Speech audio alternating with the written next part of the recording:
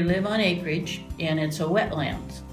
And the area around here attracts mosquitoes, very much so. So we wound up like April through August that we couldn't really go outside without spraying yourself first with bug repellent or you get ate up. So we're sitting there going, you know, we need to get a porch put on.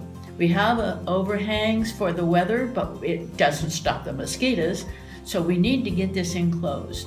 So my husband went online and we did some search looking for what we could do to enclose it.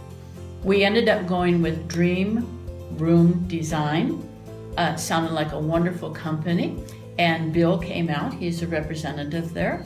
And it was just so nice. He brought all samples. There's different kind of windows that we could pick from and different formats of how we would have the windows laid out.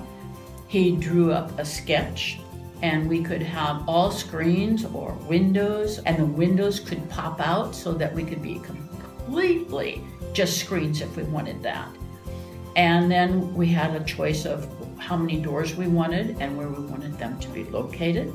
We had a slab left over from a hot tub had been there and we got rid of that, and he helped us design a door that would work out really well, and then we could use that as a patio for barbecuing and come right off of the kitchen area and walk right out and do barbecuing.